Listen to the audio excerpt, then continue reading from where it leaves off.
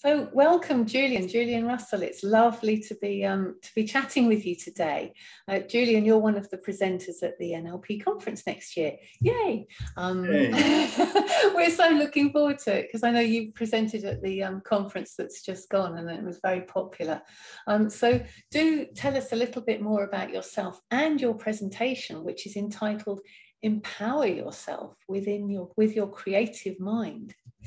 Now, I want to run a session that is really going to support everybody finding resources that they don't usually access. So, we've all learned to access resources in NLP, but the creative mind approach accesses resources that, are broader and bigger and deeper than the normal NLP approach. So I run a 20-day personal evolution program called the Life Talent Program, and I'm trying to make it the most powerful personal transformation program in the world. That's what I'm attempting to do. That's a good aim. Yeah, it's a great aim, isn't it? and so I try to include the state of the art, evolutions that are going on. And this is an evolution. Creative mind is an evolution from Steve Gilligan. He's a primary teacher of Milton Erickson's work. He was around at the very beginning of NLP. Yeah. Shared a house with Judith Delosier, Frank Puslik, who else? I can't think there was the third person as well. And so they were all sort of young people at university together.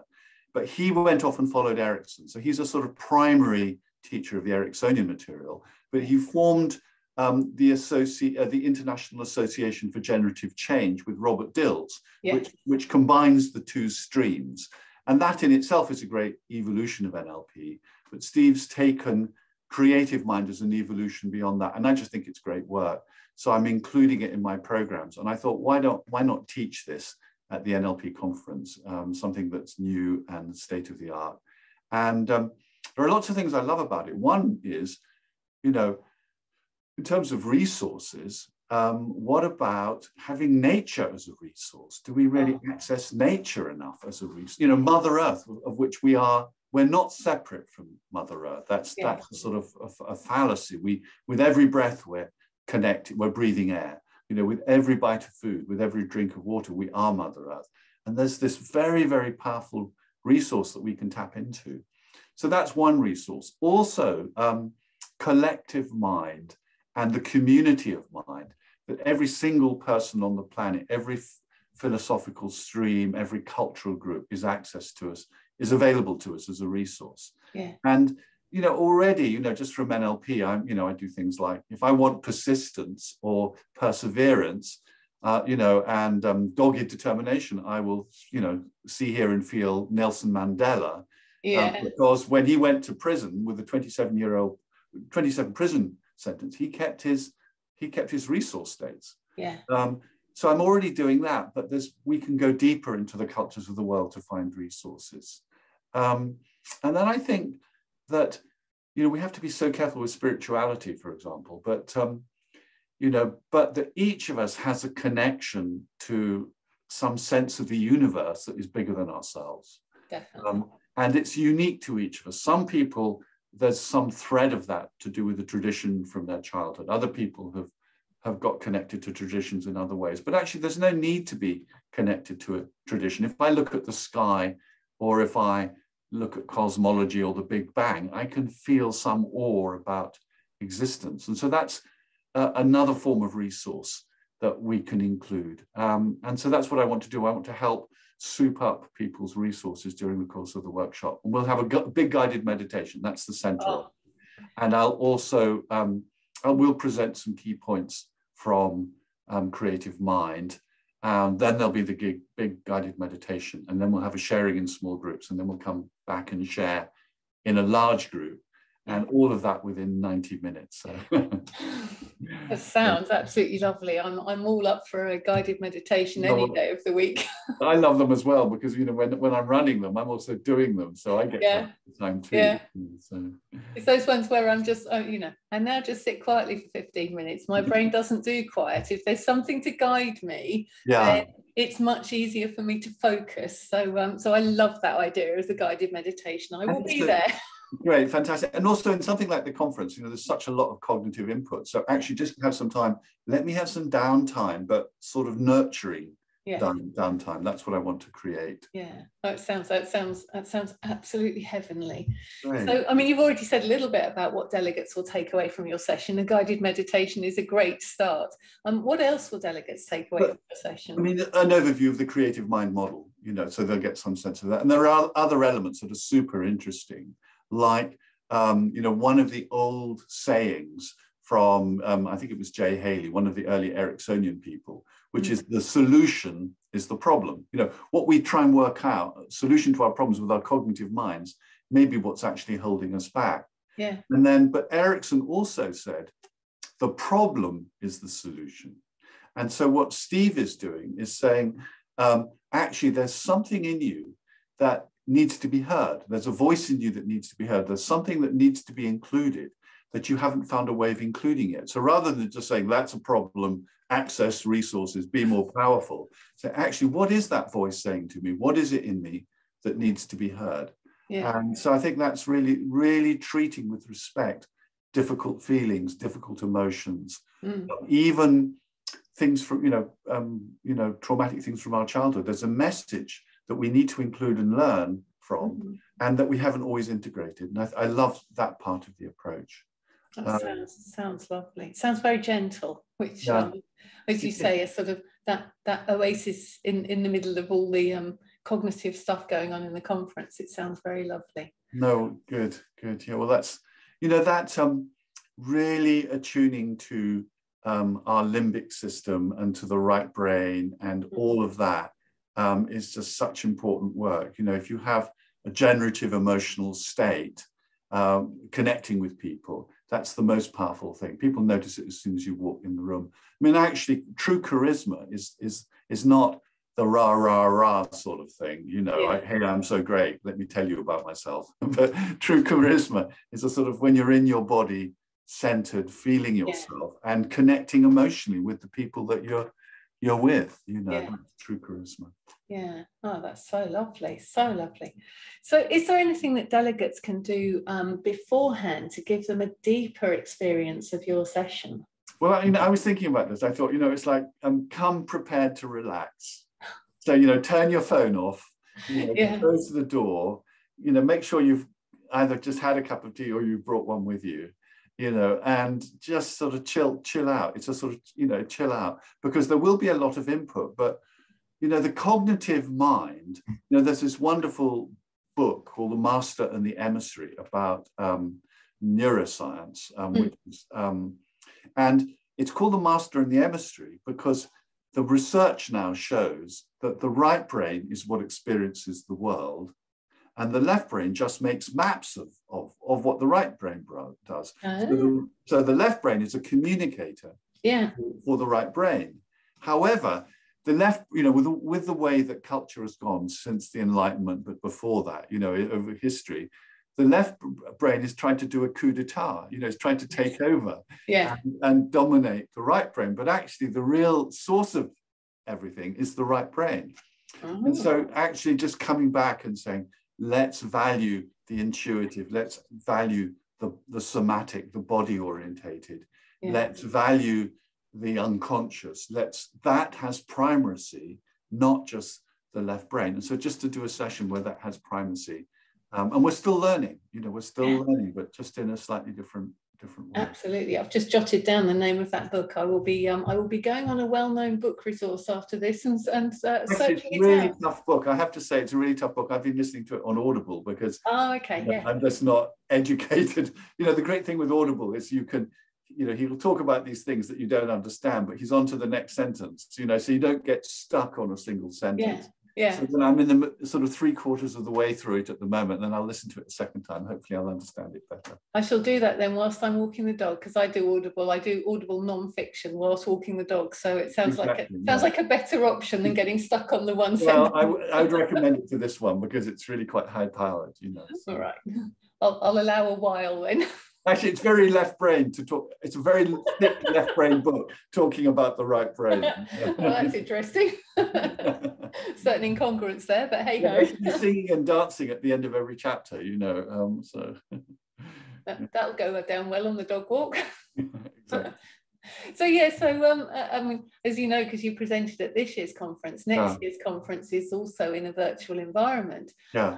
So how are you planning to add value in a virtual environment? Well, actually, I think virtual environments can be great. And so the main thing is, the first thing I do is I have people go into breakout rooms before I do anything else, because people think that they can come and watch, they can come and watch something while they're, doing their email or whatever. They're disassociated. And so I get people into breakout rooms right at the beginning to talk to some other human beings so that we're really present. So that's the first thing I do. I get people present. And the other thing is I really strongly recommend that people have their cameras on, and I really invite it. Yeah. And I do Q&A and I do chat and stuff like that, because there is really a lot that we can do to get ourselves engaged and involved in the virtual world. And it's really amazing how well the human brain does that. We can, you and I have been talking for 20 minutes now. We feel connected with each other. Yes. Isn't that amazing that we can do that through technology? Absolutely. And so that's the feeling that I want to create, because I'm interested in us engaging the somatic self, even though we're doing this through an online environment. And so then the guided meditation is really connected. And then going into what I do is with the breakout rooms afterwards, is I say, stay in a deeply connected state, but open your eyes and see that there are other people on the screen. So we stay in that connected state. So hopefully people are still in the strong body-mind connected state when they go into the breakout rooms, and then have a little private conversation with 2 or 3 people. That's so lovely. And I think you're right in terms of having the video on, because I know it's challenging as a presenter if you're presenting to a screen with only 1 or 2 people on it. But it's also, you're right, it's that if someone has their camera turned off, then the whole visual, it's denying other people the opportunity to have the visual element, isn't it? And also as a presenter, I'm responding to the cues from the audience. And during the guided meditation, during guided meditations, I do say to people, look, if you want to turn your camera off, if you feel self-conscious, do that. But please, can we have quite a lot of people keep their camera on, because I will respond to the cues in the group. Yes. And we also have to be, kind as well. That sometimes people are in locations with bad internet connections, or they haven't got the latest PC. So, I think there's, we want to be kind as well. But as much as I can, I always encourage people. I mention them by name. So I sort of say, hey, Joe, if you can, turn your camera on. And sometimes they'll come back and say, oh, my PC is really old, the internet's bad. Are you okay if I do this? And I say, sure, why not? Yeah. But it really helps. And also it's, the brain is so amazing. We see all those pictures on the screen. We will pick up, we will empathize, we will connect with the other people. And so so we create a field. Yeah. Not just individual experience. It's actually much more powerful when you have a field that's being created, that you get drawn into a field. Yeah. And that can be done online, not as easily as face-to-face, but it can be done online. Yeah. I do it online. I think people have been pleasantly surprised, haven't they? How, when we were thrust into this environment of suddenly everything became virtual. I think a lot of people, including myself, have been pleasantly surprised as to how much easier it is than we ever anticipated it was going to be. I do deep personal transformation work with people online in groups, and it's really powerful. It's just as powerful as face-to-face. There's a little bit of, my intuitions aren't quite so good because our bodies aren't present in the same room.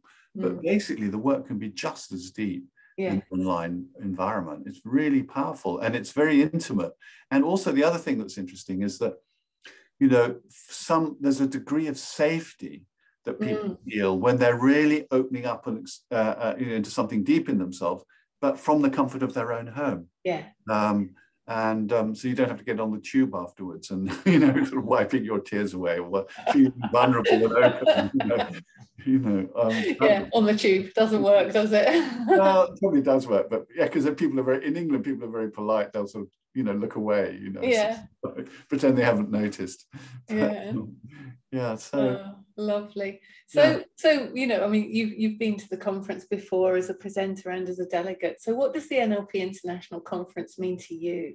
Well, firstly, I think it's just so amazing because this is the premier place in the world for the international community to get together and share ideas about NLP and related fields and exchange those ideas and find out what's going on. It's absolutely amazing. And as you know, Karen, I'm sort of encouraging you to keep it online, because then we can get everybody from everywhere in the world together.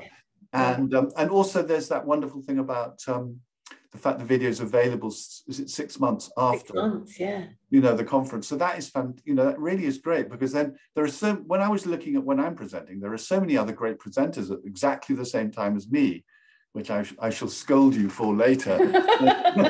But you know, the fact is that if you go to one talk, you know, you can watch the others later. Isn't that fantastic? You know, exactly. Brilliant. The other thing I want to mention, which is that that I was involved in the very first sort of precursor of the NLP conference in 1987 with Joe Hogg, and we had the first one at Regent's College in London. Yeah. I sort of feel it's so great to see how it's evolved, you know, over time and become such a big event. You know, there's so many. And you don't look old enough. I know, exactly. Thank you, Karen. Thank you, Karen. Yeah, it's really scary how long I've been doing this stuff for, because I trained in 1986, right, NLP practitioner, and then from about 1987, I had an NLP school for various reasons. There were people I was working with, and I met Steve and Robert Dilts. I tell you, he still looked young, but then he just looked like a university schoolboy. Yeah, exactly. In the room, you know. And NLP is obviously good for the health. It is good for the health. Yeah, it is. Yeah. And then that was quite an exciting time, because we were bringing NLP to the UK. Yes, yeah. And also one of the places where it really made a difference was actually in management, modern management communication skills and training. Yeah. Based on a lot of it is based on NLP. They just don't call it NLP. Yeah, exactly. So, exactly. And we know. And we know, exactly. So yeah, it was really a fun time. And yeah. Brilliant. So just for everybody listening, so Julian is presenting at the NLP conference next year. You're presenting on Sunday, the 22nd of May at 11 o'clock BST. We'll be in British summertime by then, yay. And it's a 90-minute presentation. So lovely amount of time to get deeply embroiled in the a workshop, not a presentation. Workshop. We'll become deeply engaged and discover our resources more. Perfect. Well, it sounds absolutely lovely. So thank you for spending time with us, Julian, today and explaining a bit more about what your presentation is going to entail. I'm certainly looking forward to it. Great. Lovely to see you, Karen. Thank you so much. Thank you, Julian.